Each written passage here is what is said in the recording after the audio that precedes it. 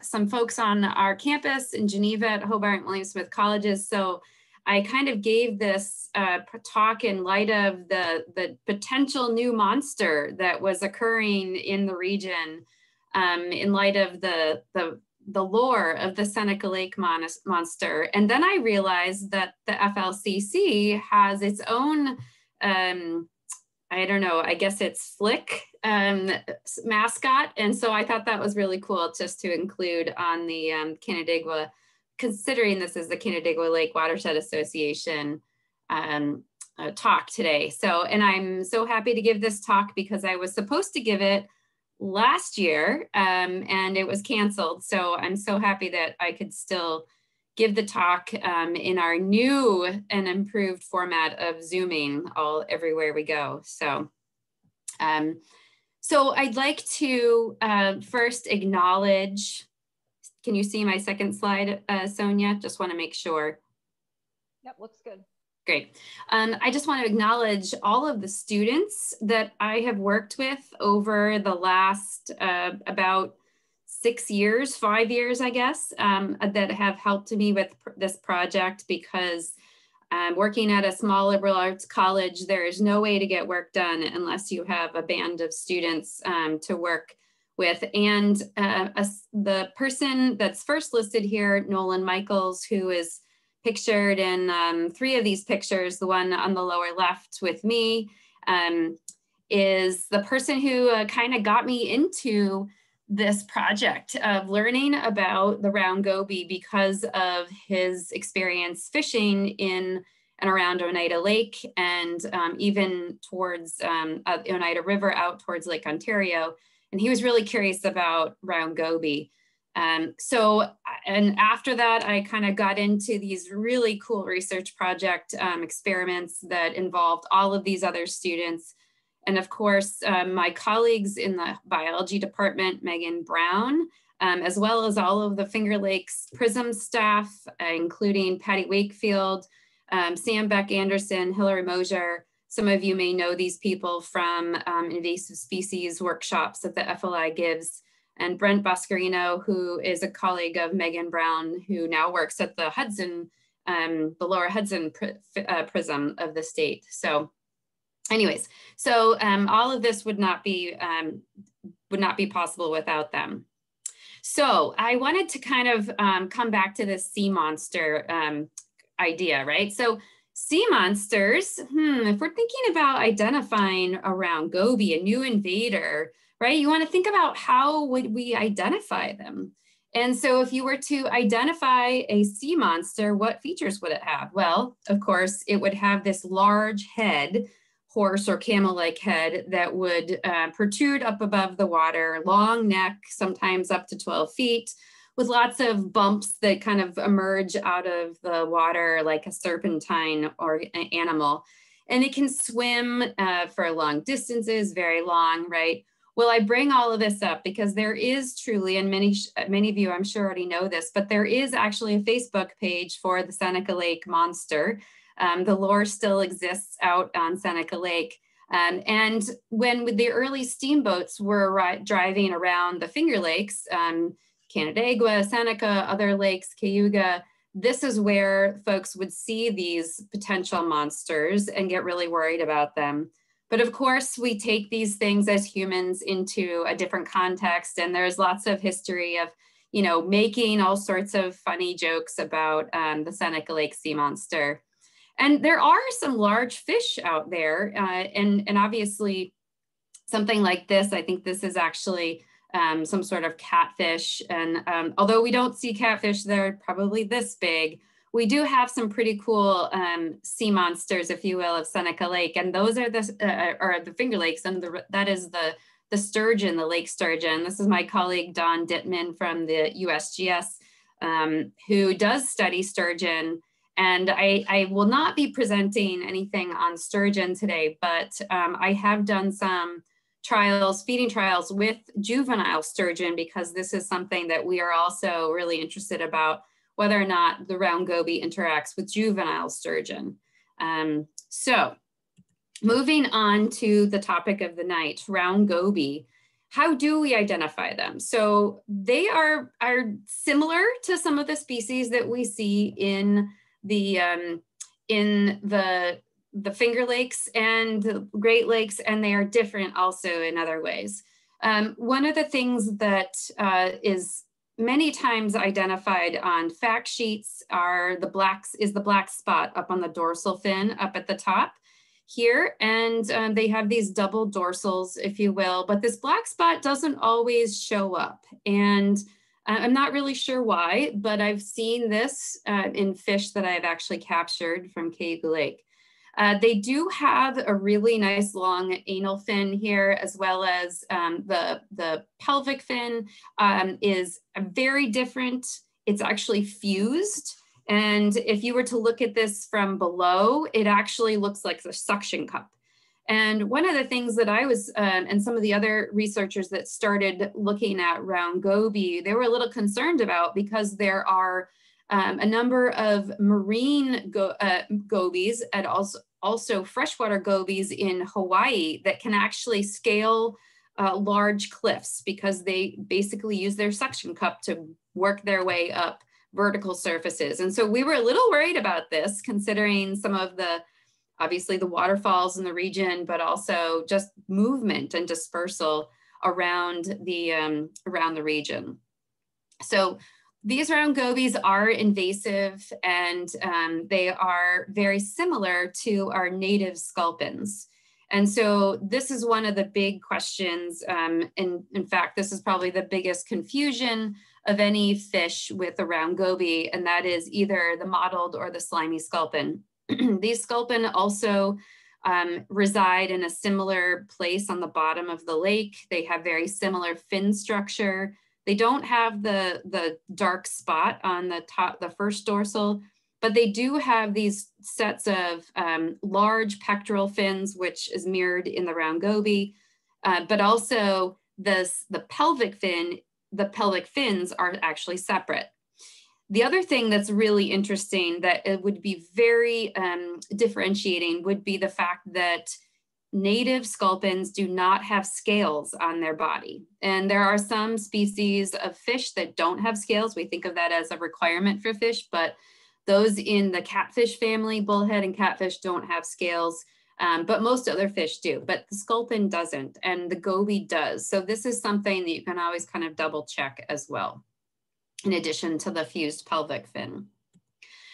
Now, they could also be confused with some other fish that we might catch either on the end of your line, or if you were out looking for these with particular type of equipment. As I mentioned, the mottled sculpin. There is actually another invasive that is called the tube nose goby.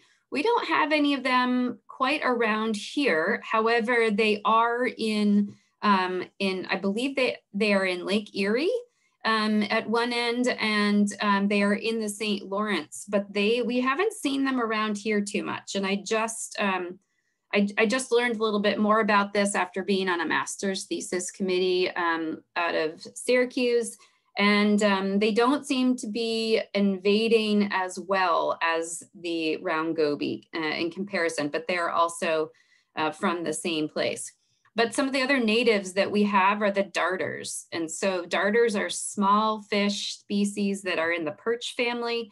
As you can see, the log perch here, this one gets pretty large compared to the others, but tessellated darter, Johnny darter, they all have this similar behavior of propping themselves up on the bottom of the water, whether it's river, stream, or lake, and they have similar fin structures.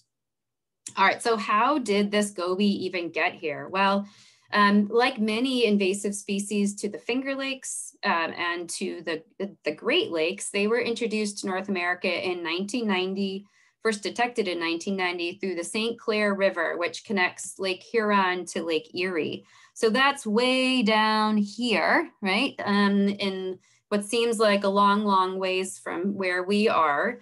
And they came to us by ballast water. And what's interesting, you know, with the news of the ship blocking the Suez Canal a couple of weeks ago, you know, every once in a while we remind ourselves that these large ships move around the the globe, bringing all sorts of goods to us, and also bringing things that we don't necessarily want. So shipping is a huge vector for invasive species.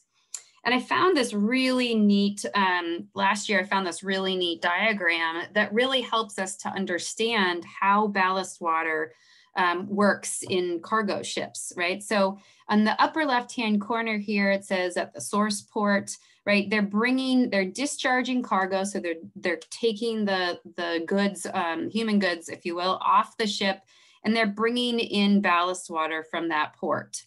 That holds the ship nice and balanced to keep it from tipping side to side or forward, backward, right? Because the cargo hold is empty.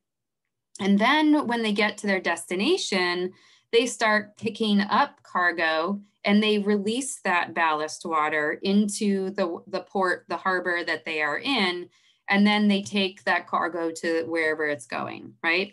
So you might think, okay, well, that's interesting. That's a good way, that's a really easy way to get things to move around, right? What's interesting about these fish is that the round goby are a benthic fish. They are freshwater. And although they have many, many marine species that are relatives, I've seen them in the ocean. And it just tells you that they've really diversified in a number of different habitats. But this fish comes from the Black and Caspian Seas in Eurasia. And they do inhabit, even in their native range, lakes, rivers, and streams. And they sit up, as this picture shows, and some of the other pictures I've shared, have this kind of propped up, angled position. And they really do prefer rocky substrate. But what's been interesting to see is, especially in the Finger Lakes in my research, is that they will move into just about any habitat when their preferred habitats are crowded. What's also interesting about this fish is that they are very territorial, and they can maintain a territory, a small territory of about 5 meters in circumference. So it's like an area that they do actually maintain it. I've watched them from above, and they move about, and they are very protective of that area. What's also, to add to this dispersal factor, they also move quite a bit. And so some individuals were found to move up to 2 kilometers in 200 days in lakes, and up to 4 kilometers in a year, just based on the invasion front that they presented in various new places in the Midwest. Okay, so ballast water, the ship taking water into the bottom of the tank, but generally they're not that far away from the, they're kind of far away from the bottom, right? So how does a benthic fish get into ballast water of a ship, especially when it doesn't have any cargo in it, right? Well, if you, hopefully you all can see this animation, many, many benthic organisms and organisms that are in the water column go through diel or diurnal vertical migrations. And that means that as the day passes, whether it be sunshine or cloudy days, right? During the day, a lot of organisms are down where the light is low. And then as night arrives, about now, they start to rise up towards the surface of the water. And this is exactly how it's thought that the gobies in particular are moving into the ballast water, that actually the larval stages or the juvenile stages of the gobies are moving up into the water column to feed and following all those plankton at night. And that's when they're going into the ballast waters. Now, interestingly, all of the invasive species that I have on this slide here, zebra mussels, quagga mussels, tube nose, water flea, and bloody red shrimp, all arrived in that same way. And some of this makes sense, right? If you're a small plankton, zooplankton like a water flea, you're moving about the water column, avoiding predators as you can. But zebra mussels and quagga mussels also have larval mobile stages. And so they are moving as essentially those new gametes, as well as those newly formed organisms are moving around the water as a mobile larval organism. And that's how they get into the ballast waters. So there's good news, right? So in 1993, the US Coast Guard began requiring all ocean-going ships carrying ballast water to exchange that water in open ocean. So they pull in salt water. And then in 2008, ocean-going ships were required that were carrying cargo, so very little ballast, were required to what we call swish and spit ocean water to eliminate the spread of these freshwater species from other ports. So that should have changed the introduction of these invasives from at least cargo coming from other freshwater ports. So the not so good news is that it didn't take too long for the round goby to spread around the Great Lakes. And as you can see into New York waters, inland New York waters, Onondaga Lake, Oneida Lake, and Cayuga Lake, as you can see, which is on this map, by 2012. So let's look specifically at the Finger Lakes region, what we know right now. The first is that the round goby was detected in 2011 in Cayuga Lake and a couple of different occasions, 2011, 2012, and it was detected at the south end of Cayuga in 2013. It was detected across the water, bottom of the lake by 2014, and then in 2016, it was found in the Seneca-Cayuga Canal. Interestingly, that was about when we started doing our research, started to wonder whether or not it would make it up into Seneca. And so we started some of our monitoring around Seneca Lake, as well as taking fish from Cayuga Lake, which is where this X mark is. This is the Cayuga Lake State Park. And that is what all of our fish that you'll see in experimental graphs here, where they all came from for our studies. We didn't find any in Seneca Lake.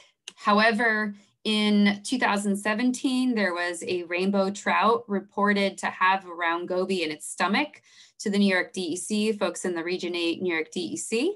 And then in 2018, there was a report directly to me from an angler who said, oh yeah, I've caught them off of Dresden, the shoreline of Dresden. This is an avid lake trout and probably other fish angler in Seneca. And although there was no confirmation to anybody in the New York DEC or other governmental agencies, I'm sure that that was true.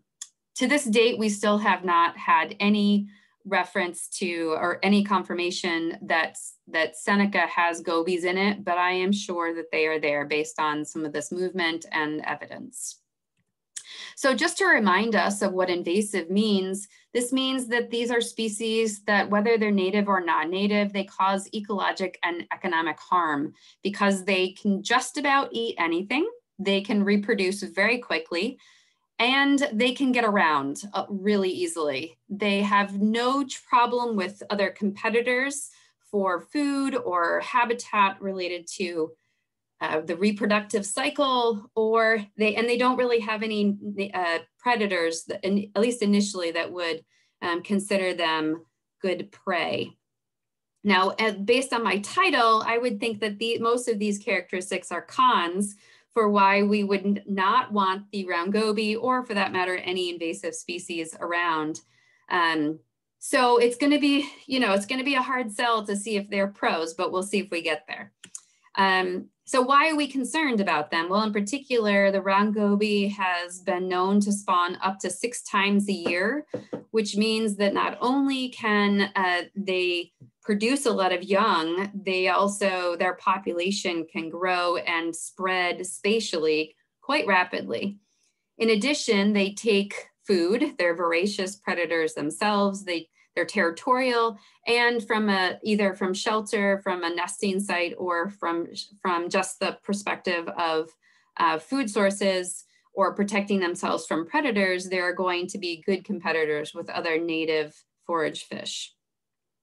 They are really well known to eat game fish eggs, and this is one of the concerns that we have in many of the larger Finger Lakes and obviously to the Great Lakes initially with lake trout and other salmonid species. They do eat zebra mussels. This is something that they eat in their native range. And although that could be a good thing, might be something that, well, that's great because we have those too. Maybe we get rid of some of them. I'm not so sure that they can actually control or regulate the zebra mussel population. There is some also concern that is not yet known as to whether or not toxins can be spread in slightly different ways through the round goby and up the food chain. I work with some of my colleagues at the Finger Lakes Institute, Lisa Kleckner, as well as my colleague at SUNY ESF, Roxanne Razavi. We have done a number of studies on mercury accumulation, and there is concern of how round goby bioaccumulates mercury in the water from their prey, as well as transferring it and magnifying it up the food web. So we're still not sure about the end result on that, but we're in the process of thinking about and working on that. And obviously they can live in a wide range of habitats, including low oxygen, silty places. They can live in very extreme temperatures. They can live in very warm water, which doesn't bode well for some of our lakes in the summer times. So competitively, they do interact with a number of these other forage fish, and you'll hear about these darters in just a moment. I think that is probably one of the most negatively impacted fish, although there are not as many publications on how this actually happens. I think that from what I've read and heard is that these little darters are going to be pretty much interfered, their nesting sites are going to be interfered with by round goby competition. So whether they're producing, creating a nest, or they're trying to find food, that territoriality characteristic of the round goby is going to really impact these darters, which also sit on the bottom of the lake. Bluegill sunfish, also those make that nest building fish, could be of a concern with respect to round goby that prey upon eggs, especially in concentrated areas. So from the literature, I'm going to show you some tables with lots of numbers and things like that, but this is from some of the common literature from the Great Lakes, just to show you kind of what round goby has been found to eat, because this is really the concern we had was, will they actually change the invertebrate prey supply in our lakes, and therefore potentially change how native fish are going to be able to survive, to be able to produce the number of healthy eggs that they have to produce every year to maintain their populations, and on and on. So some of the things that you'll see in this top table represent a number of different types of invertebrates. Hemimysis is something I'll talk about later. It's the bloody red shrimp, and it is also an invasive species from the same place that the round gobies are from. A number of these other things are either insects like chironomids, trichopterans, ephemeropterans. Those of you who are anglers who use flies, if you fly fish, you know what these are, because these are all insects that fish eat on the bottom of the water. A number of these other things are invertebrates that are either some type of arthropod, or we also have there's mussels in here and other plankton, ostracods. So they eat different things in different places, but the point is here that this particular article showed that hemimysis was not part of the diet. And that was interesting because they're from the same place. So that was kind of an interesting head-scratching moment for us. And then if you look at the second table down below, you can see that this study looked at how the diet changed with the size of the fish. So the small juveniles ate mostly mollusks and crustaceans. And then as they became larger, you see these worms and fish becoming part of their diet. And what's also interesting in our studies and in reading is that we've found that the size of the mussel also changes, that's being consumed changes as the goby changes. So these larger gobies are eating large mussels versus small gobies are eating small mussels and snails. Another study that I wanted to highlight is a study that looked at streams, and these are streams that are off of tributaries to Lake Erie. And this is by Krakowiak and Penuto. And this particular study was curious about what types of invertebrate prey would change with the presence of gobies. So they looked at different streams that had gobies and some streams that didn't have gobies to see what the differences were. And what the invertebrates showed here was with gobies present, there were a number of different diversity and biotic indices, essentially ways to group taxa together to figure out what might change. And so EPT, which is Ephemeroptera, Plecoptera, and Trichoptera, that's your mayfly, caddisfly, and stoneflies. They were kind of lower, but not significantly. However, the taxa richness was super low in places where brown gobies were compared to where they were absent. And the densities were kind of back and forth. It was hard to tell here, but let's look at a graph. Right, so significant differences between these streams showed up in taxa richness. So that would be this first set of bars. So gobies were present in the streams that had, where gobies were present, the taxa richness was lower. So the number of species that were found was significantly lower than when gobies were absent. Similarly for EPT, you can see it a little bit better here, as well as the Shannon Diversity Index, which accounts for abundance as well as richness. And then this EPT to Midge ratio, which gives you an idea of the health of the stream as well. So we can conclude from this study that essentially round gobies have a significant impact on invertebrate stream communities for sure. And I was really concerned about that because we have a number of tributaries that are very important places for not only the stream fish that live there, but also the spawning trout that move upstream and some trout that live in the stream year round. Here's another part of this study. We're looking at the fish. And I think I'm going to skip to this next slide, but essentially you can see that there are some similar types of indices that were shown where gobies, where they were present. It's harder to see differences in abundance or richness. But if you look here, you can also see that this is true, right? There's not a lot of differences in the taxa richness between, at least significantly, between places that had gobies and didn't have them, as well as some of the other metrics such as diversity. And then this is the percent chironomids where these were also, where they were measured before, with and without. One of the things that they did find though, and this is where those darters come into play, was that the darters were completely absent in streams that had gobies. And so that is a big concern because I come from a place where I study stream fish much more than I study lake fish. And darters are an important part of the community, both from a perspective of indicating health, but also the role that they play by feeding on invertebrates and keeping the system in balance.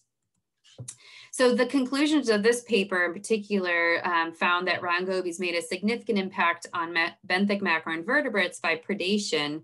In particular, mayflies and caddisflies were missing or low in abundance. And while they didn't make a direct impact on streamfish communities, they likely are competing for prey types that those native fish would be looking for. And this obviously is, like I said, it would be a challenge for spawning fish, as well as particularly the trout that we might be worried about, whether brown or rainbow or other things that are moving up into the inlets for spawning and foraging. So this study was one of the ones that really led me to think, well, what do they eat if they were given some options as well? But also, how does the benthic invertebrate community change in these lakes? And so I asked these questions with my research student, Nolan. He was really interested in the chance that they might eat snails, because we had kind of anecdotally heard that they might eat snails, that because there were snails missing from Lake Ontario that other researchers thought would be really abundant. And so we went into this series of studies. And the first thing we had to do was go and get the gobies to bring them back into our laboratory. And so we got these really cool net that you run a seine net along, this is Cayuga Lake at the state park. You walk out into the lake, you walk up parallel to the lake shore, and man, there were just gobies everywhere. And so it was a great way to source my experiments. Now, the first thing we did was we opened up their stomachs. And so we wanted to see, well, what are they eating in Cayuga Lake? And so the first thing you can see is that most of this percentage column graph is this greenish brown, and that's all mussels. So there are a lot of mussels being eaten by round gobies, which is a good thing, I guess. But there are some other things. And so there is evidence of amphipods, which are these little side swimmers or scuds. They look like little shrimp, but they swirl around. If you were to ever catch one and put them in a dish, they swim on their side in circles. Hemimysis is the bloody red shrimp, and then snails were detected in a couple of these fish as well. And then there's lots of unknown. When you open a fish stomach, sometimes it's hard to tell. So we started doing some snail studies. So we looked at, all right, what if we put certain snails into a tank with fish, then will they eat them, and how many? And it turns out that these Physidae snails, which are things that are very common in our lakes, as well as streams, they are really highly preferred over some of these other ones. And Nolan did these studies day and night, and found out that they eat them regardless, day or night. Fish do, if you're an angler, you know that the low light times are good times to go fishing, but these fish will eat just about any time of the day. Well, we also wanted to know if they eat the bloody red shrimp, which is an invasive crustacean, as you can see here.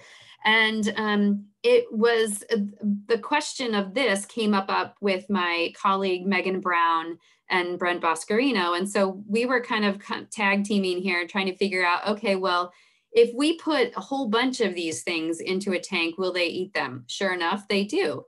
And interestingly, the smaller fish tended to eat more of them based on the number that we put into the tank. And I believe we put in, I think, about 50 or 60 of these into the tank. Now, these studies we did at night because the hemimysis is something that hides in the substrate down in the rocks during the day. And then at nighttime, during that low light time, they emerge. So we did all of these studies after dusk, which made for an interesting work schedule. But this, interestingly enough, led to, well, okay, what about some other possibilities here? So we continued our studies and we said, all right, well, what about benthic prey? We're going to put zebra mussels in with snails. We know they like snails. What would they choose, snails or mussels? Which one? And so we did more tank studies. And as you can see, you'll see lots of pictures here. We took advantage of every single open covered space we could find on our campus. We have a number of small houses that have lovely porches. So we did these studies out on in open air and tanks that had filtered lake water. So we lugged a lot of water and little tiny containers of pre-counted prey. That kept my students very busy. but it was great fun.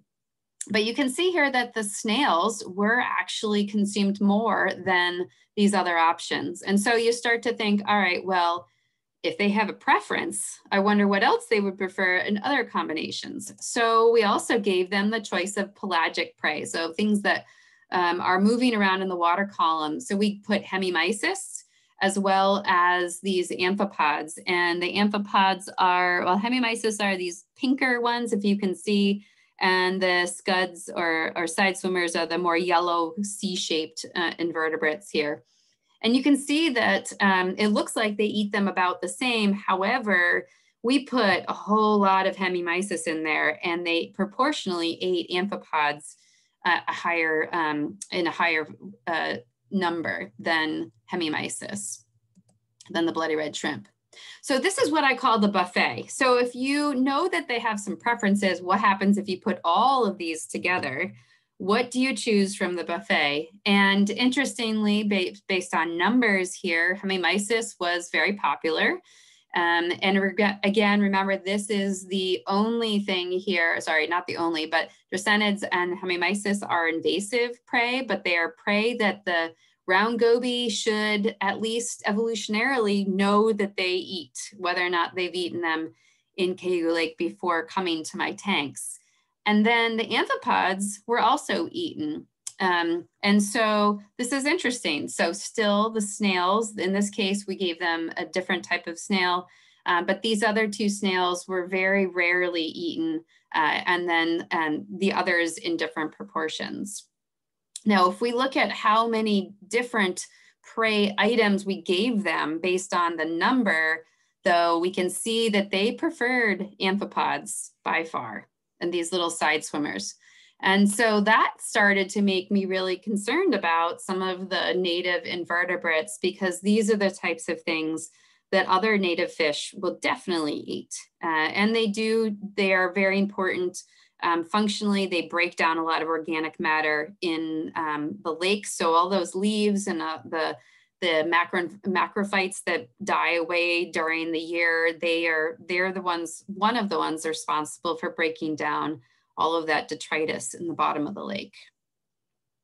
All right, so in conclusion, while dreissenid mussels were commonly found in summer contents and in the literature found to be a primary prey type, we found that brown gobies, when given a preference, ate snails, bloody red shrimp, and amphipods more commonly than others. And the consumption differed between the prey that we classified as benthic versus pelagic, from kind of where they are in the tank, whether they're swimming around in the water or they're sitting in front of them. And this picture actually is from one of our tank studies. So you can see the snails just kind of laying around them. And then the other thing is that we didn't have any discernible relationships between size or sex with the prey choices, but I'm sure that there are changes over size if we were to continue to do this. We did keep track of the size of our prey. And so from a mouth and prey size perspective, fish they don't bite off something and then chew it for a while, like many other vertebrates, terrestrial vertebrates. They are gape limited. So if it fits in their mouth, they'll eat it. They might spit it out, but they have to actually be able to get it into their mouth in order to consume it.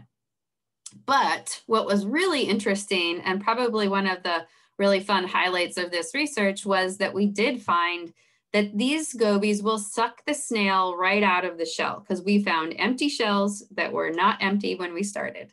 And so that was really kind of cool and an interesting kind of documentation of potentially a new behavior in foraging, at least for these types of fish. They prefer this Bithynidae snail. And we probably think it's because of the number that we could find in the lake and number we put into the tanks. They could pull off the operculum, which is that kind of fingernail-like protector that some snails have. But ultimately, the shell thickness was important. And so when you think about the types of snails or invertebrates that are most vulnerable to this type of predation, the easier it is to gobble down and crush from a perspective of a hard shell, the easier it is to consume, and they'll go after more of those in the long run. So the implications of this really are that the diet is going to be determined by what's available in the lake, and so that something that's abundant is going to be consumed at higher rates. However, we do, from a biological perspective, we do also think about, well, what are the energetic costs, right? And so if there's a candy bar sitting on the countertop versus a candy bar sitting in the back of your closet, it's going to be whatever is easier to eat, right? You're going to go for it. But whether or not you have to actually digest or attempt to crush a shell, like in these mussels, you're going to go for something that is a lot easier to digest, potentially, based on how much energy it takes to capture it. So if you have to follow it around in circles for an hour, that's not going to be worth it. But these are some of the things that this research really started to make me think about. In addition, though, we found that both native and non-native invertebrates were consumed and will be impacted by round goby predation. So ultimately, the movement and the colonization establishment of these gobies in Seneca Lake and other Finger Lakes are going to change the invertebrate food webs. And we're not really quite sure ultimately what that's going to do. But, there are some ways to think about this. And one is, well, if round gobies are are kind of controlling the zebra mussel population a little bit more than they were in the past, than the populations were in the past, but they're also eating invertebrates, that's going to take some prey away from our smaller fish that are eating invertebrates and insects like yellow perch. But it also, they could potentially change how successful lake trout are based on the fact that we know they eat fish eggs. And so that's kind of challenging as well. So, that our lake trout are also already really suffering from a couple of different issues. And that's a whole nother talk, but this might be playing into their success in the future in lakes that are coincident with round goby colonization. And if you've heard anything about the round gobies, you might have said, oh, well, they're also being eaten by some of these large fish, and they are. And I'll get to that just in a moment, but that's why this bass here is pictured a little bit larger than on the pre-invasion side.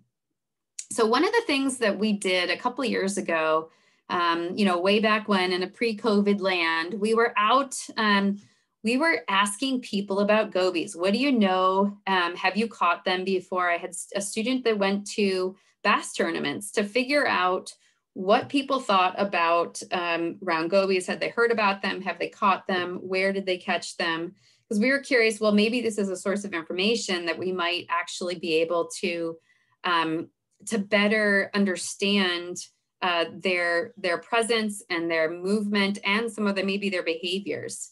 And so we had a survey that went out to landowners around Seneca Lake. And as I said, asked anglers who were coming off the water or putting their boats into the water, as well as just kind of monitoring the lakeshore to figure this out. And in the long run, we made a lovely fact sheet. And I have this new email address. It's actually not new, but a couple years old.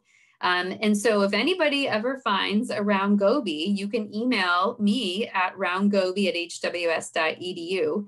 And this is particularly for Seneca, as we were concerned about, folks along the lakeshore or fishing. How would you actually contact anybody to get that information out? You can obviously tell the DEC as well, U.S. Fish and Wildlife Service, but you can also email roundgoby@hws.edu and it'll come into my inbox. So we are concerned about that. We are curious about this, as anglers are probably going to have the most contact with them as they start to spread through Seneca Lake. I'm sure that they will spread throughout most lakes in the area, but I think Canandaigua Lake has probably quite a while until it gets there. thank goodness, because of the connections to the Erie Canal, as well as some of the other waterways that have run goby populations already.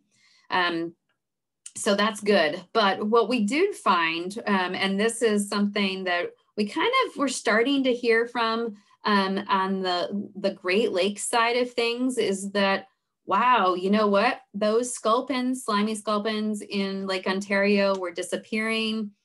And guess what? The round goby was actually taking the place in the stomachs of many of these fish. So you have large and smallmouth bass, you have the walleye, the yellow perch, this great lake sturgeon. They're even finding that lake sturgeon are eating round gobies, which I guess is a good thing, right? Pike, trout. And what's really fun too, of course, is one of my the student that did the bass tournament surveys got this direct quote: "They make my bass big." And anglers are really happy about this. And so I guess, there's your pro, there's your benefit.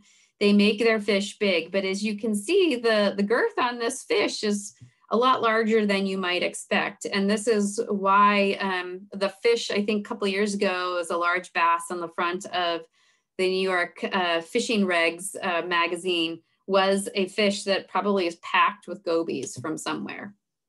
So you got your cons and you got your pros. I should have probably labeled it the cons and the pros of an invader, but that's that. So I thank you so much for spending your lovely warm evening on Zoom with me tonight.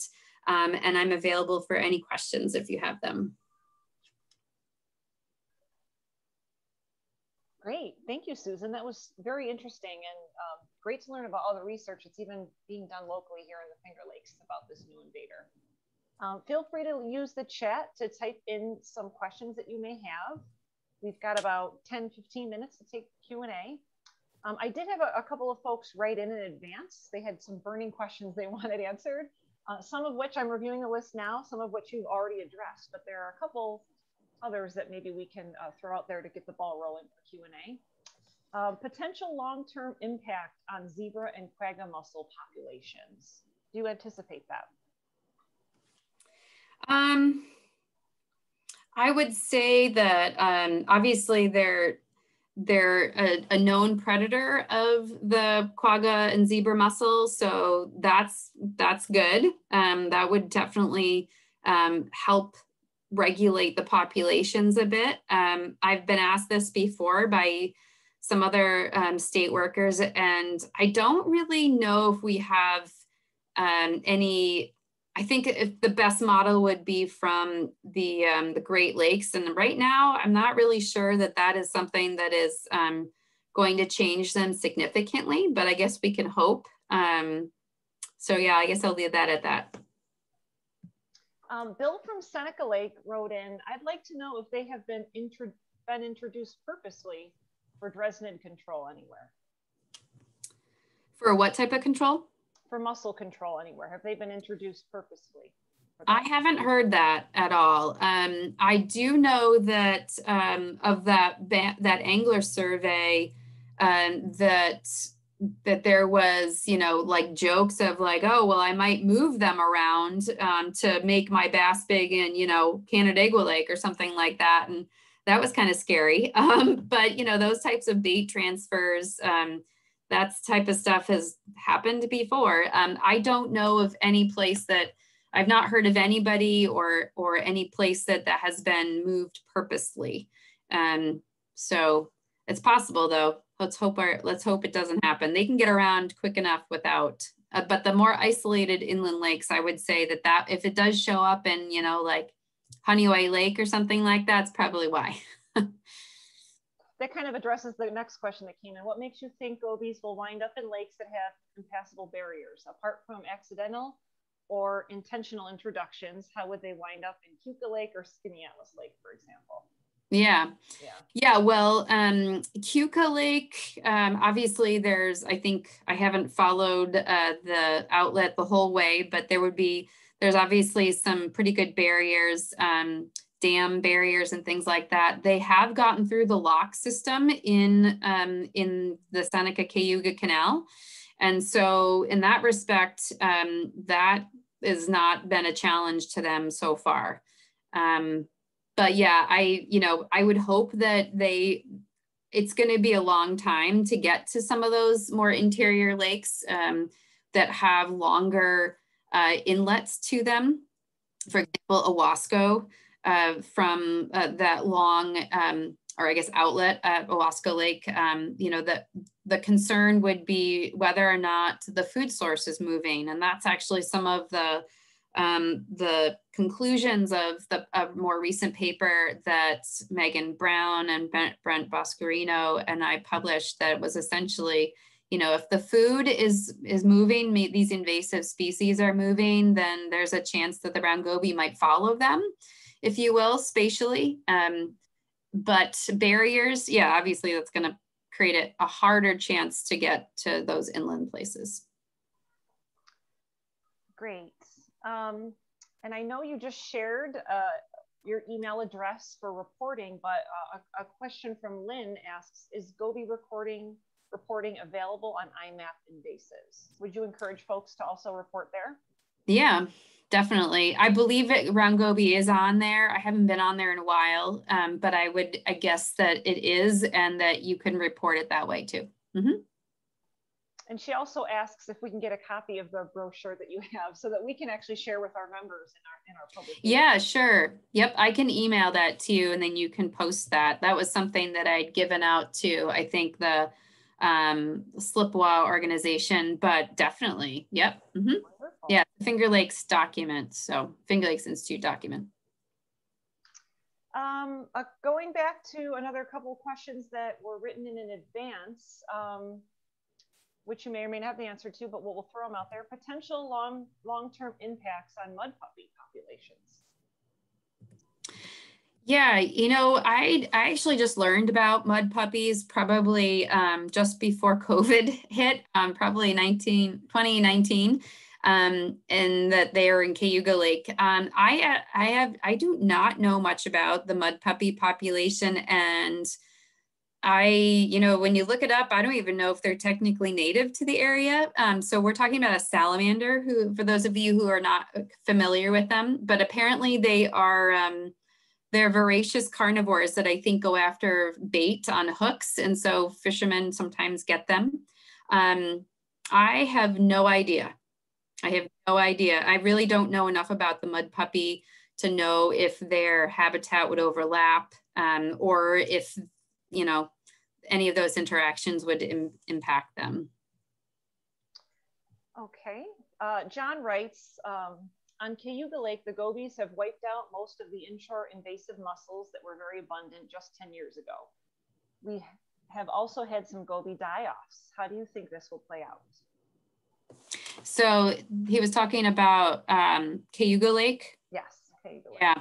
So one of the things I didn't include in this talk was just, again, it was 2019, back when I actually was doing research out on the water, we did a study of invertebrates of Cayuga Lake and Seneca Lake. So took invertebrates off the bottom of the water, bottom of the lake in a number of places, and compared it to a study in Seneca Lake and Cayuga Lake pre a goby invasion. I think the publication date was like 2011 or something like that. And we did see differences in invertebrates in the bottom of the lake. So this is where, it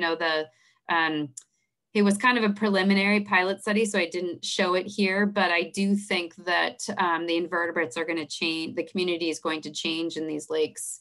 I don't know exactly, what this will mean for specifically for certain fish species, but there will be changes occurring for sure. I don't know if I answered the question, if there was anything more to that question. No, I think that seems good. Okay. Great. Okay. Well, let's see. It's 8:01 right now.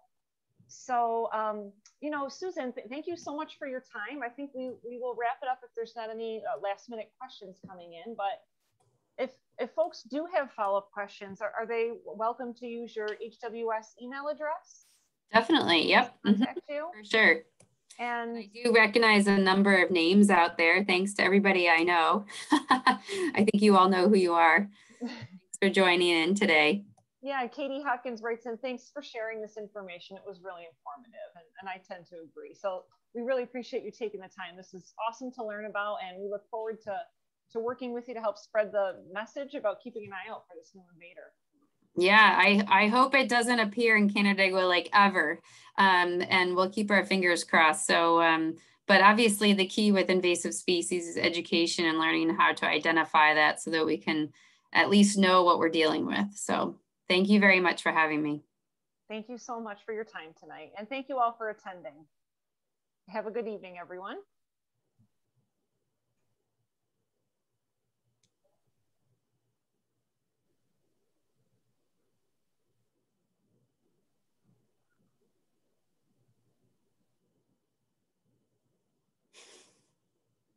Thanks, Susan. No problem. All right. Well, thanks, Lynn.